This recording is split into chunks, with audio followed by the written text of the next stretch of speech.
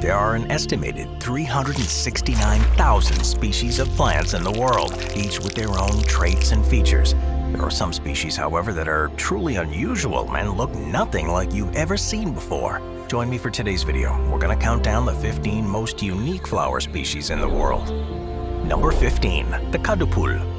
The kadupul plant, which is also commonly known as the Queen of the Night or the Dutchman's pipe cactus, is a stunning species that's native to Central America, but it's now been exported and cultivated all over the world. It's become so popular because of its large, fragrant flowers that bloom exclusively at night, and usually only once a year.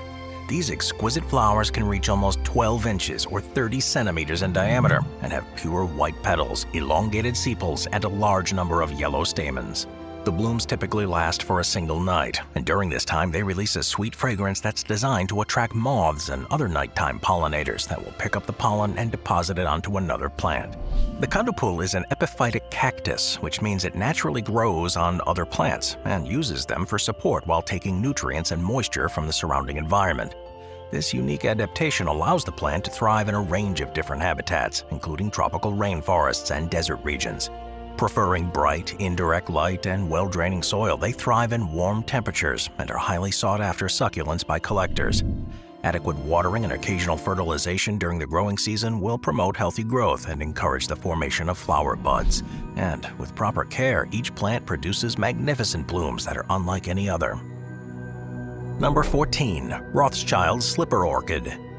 There are countless different species of orchids, each of which is beautiful in its own way, but one that truly stands out is the Rothschild's slipper orchid. Scientifically known as the Papilophyllum rothschildinium, it's named after the famous Rothschild family, who were avid collectors of orchids, with this one being one of their favorites. Native to the highlands of Borneo, this orchid is a species that typically grows in shaded and humid environments. It features a robust stem and broad, glossy leaves that provide a stunning surrounding to its incredible blooms. The flowers are large and feature intricate patterning, but most are known for their distinctive slipper-like shape.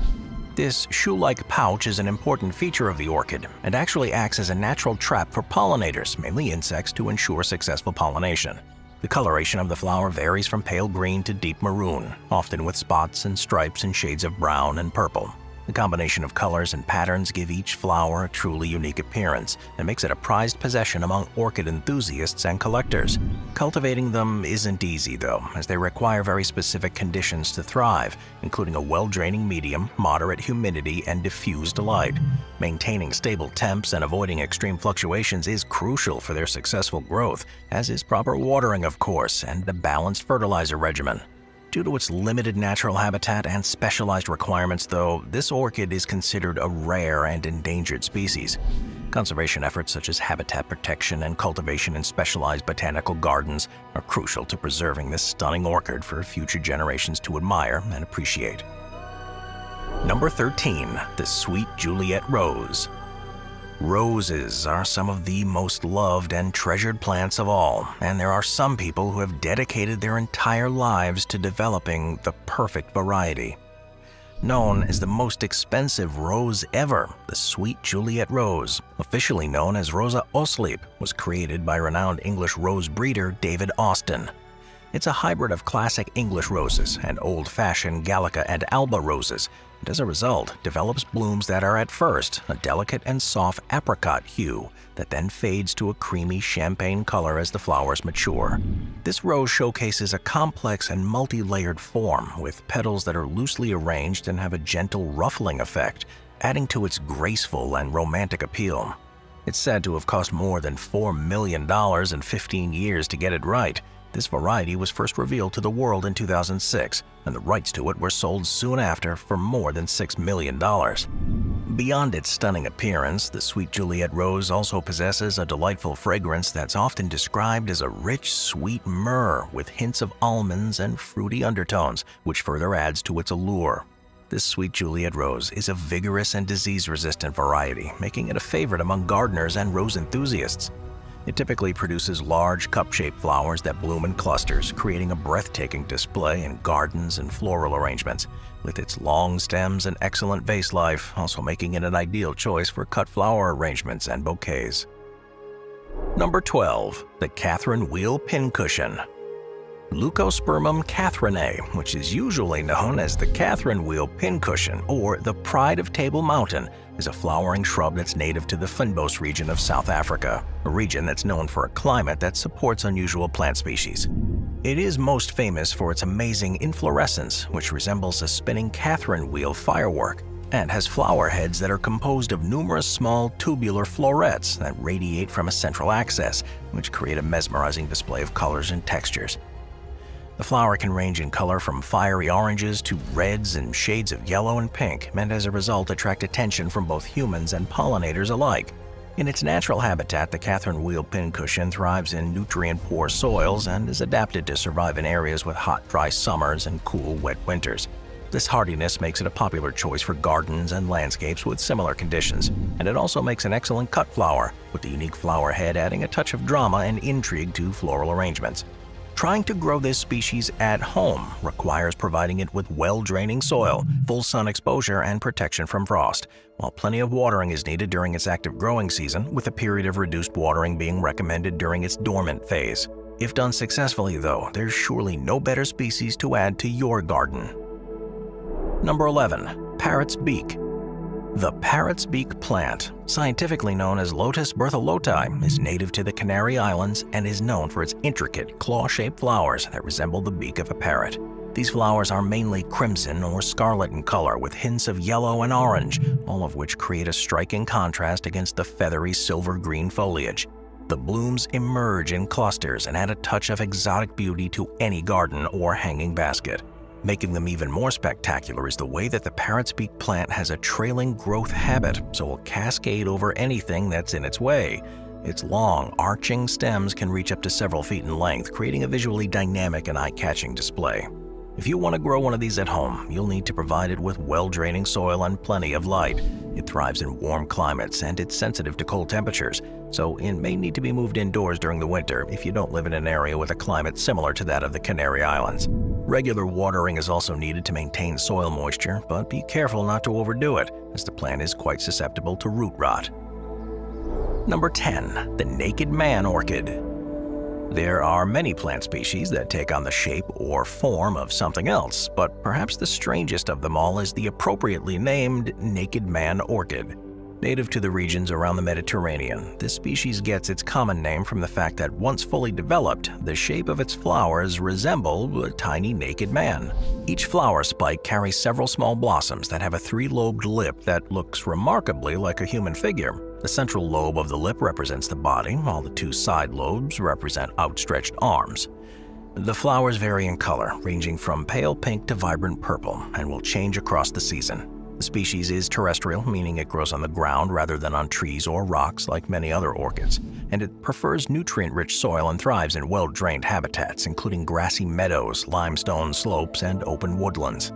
This orchid is a relatively hardy and resilient plant that can withstand diverse environmental conditions, and it blooms in the spring, usually between April and June, and attract pollinators such as bees and butterflies with its enticing scent and intricate flower structure.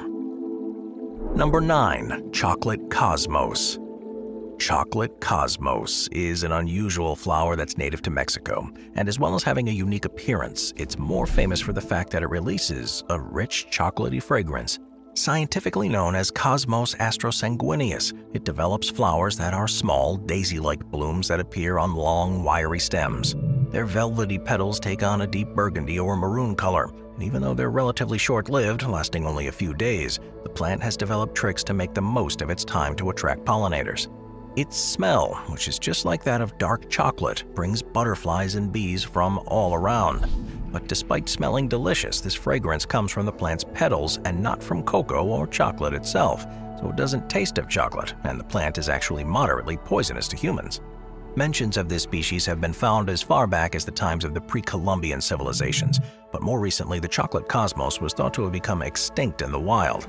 It now has, however, been reintroduced through cultivation and is not only seen in various places in the wild, but in botanical gardens across South America, where it's prized for its appearance and, of course, its unusual fragrance.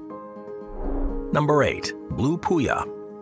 The blue puya, scientifically known as Puya berteroniana, is a species that's native to the arid regions of Chile. It's recognizable for its sharp, sword-like leaves that grow in dense rosettes, which take on a silvery gray color and are covered in a layer of protective spines. If this isn't eye-catching enough for you, the plant also produces incredible flower spikes that rise high above these rosettes that are a vibrant shade of electric blue, creating a striking contrast against the gray-green foliage beneath them.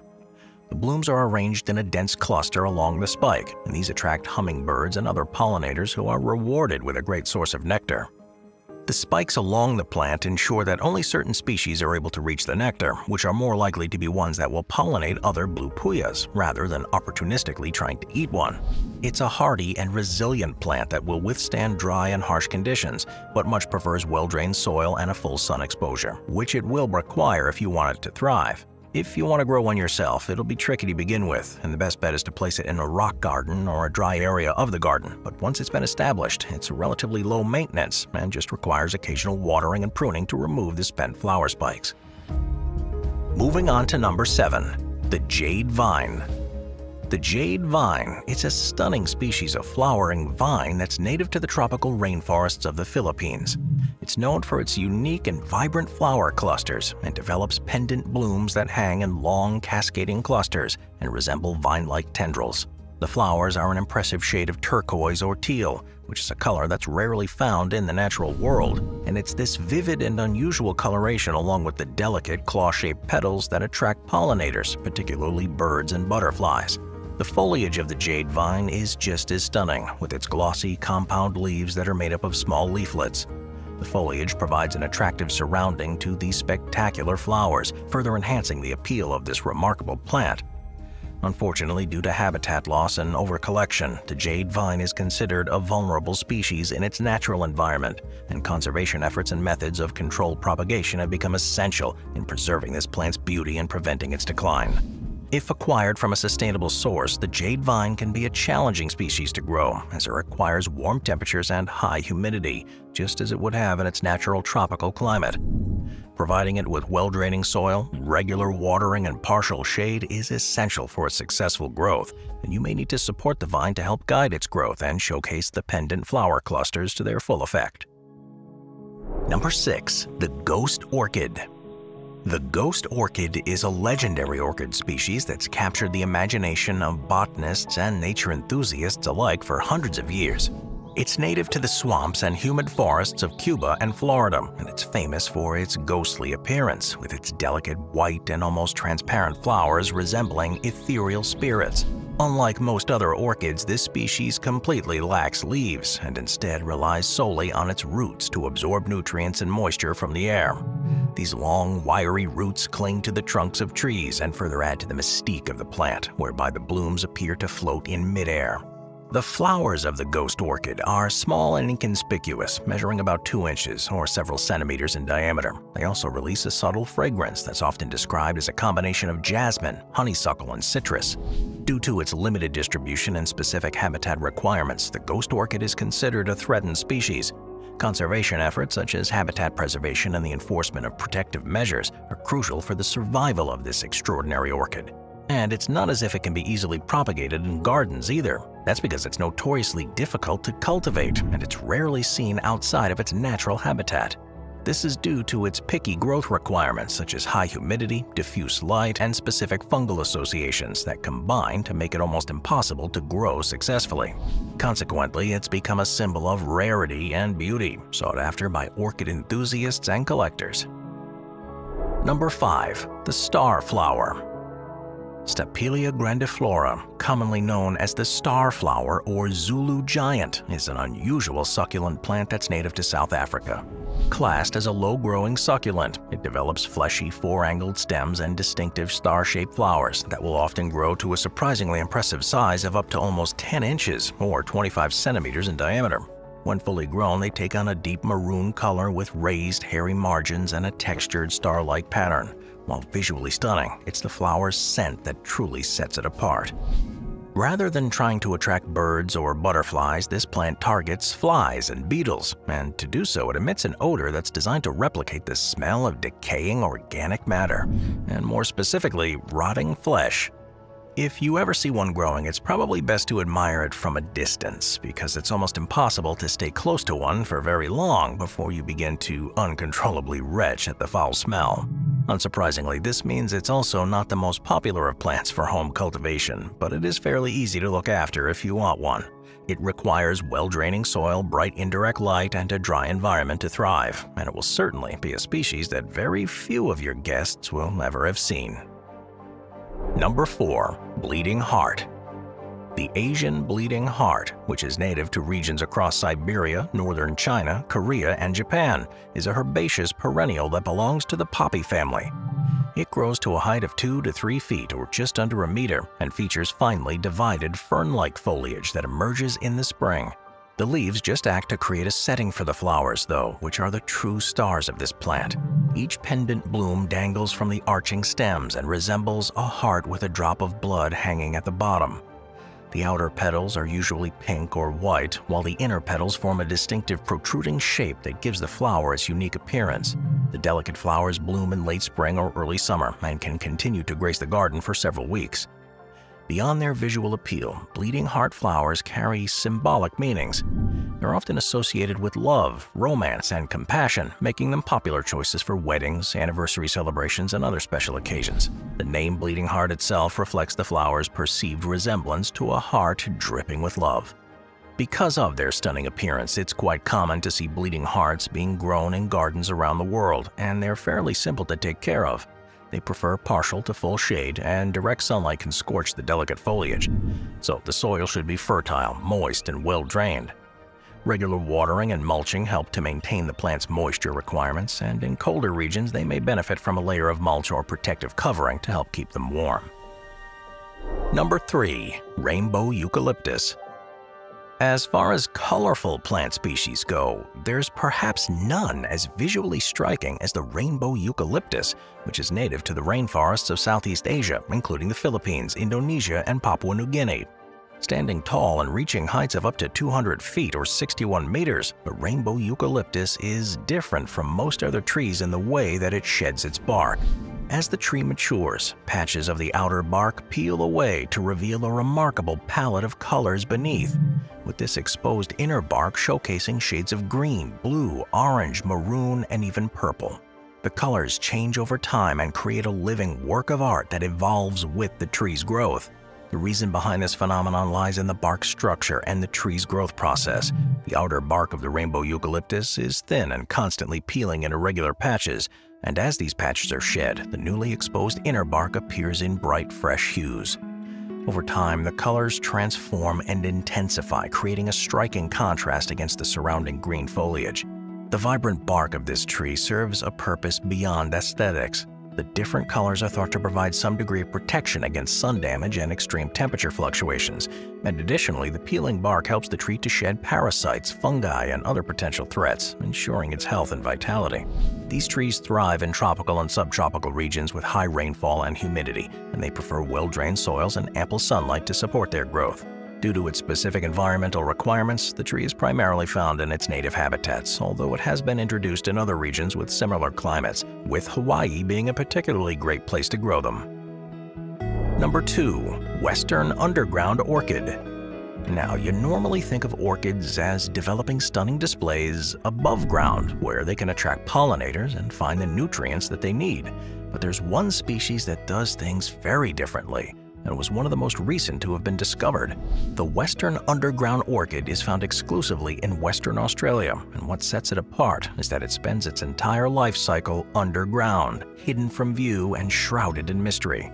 It's one of just a handful of known species of subterranean orchids, and as such it lacks leaves, stems, and the vibrant flowers typically associated with the plants. Instead, it develops a small, inconspicuous flower bud that remains hidden beneath the soil's surface, an adaptation that allows it to survive in harsh, nutrient-poor environments, such as sandy soils and underground limestone caves. The orchid relies on a symbiotic relationship with fungi to obtain nutrients for its survival. These fungi form mycorrhizal associations with the orchid's roots and provide it with essential nutrients and water. The orchid, in return, supplies the fungi with carbohydrates that it produces through photosynthesis, a relationship that's vital for the survival of both species. Due to that subterranean habitat, this orchid is an elusive and rarely seen plant. In fact, it wasn't discovered until 1928 when a farmer accidentally unearthed one while digging. Since then, it's fascinated botanists and plant enthusiasts around the world.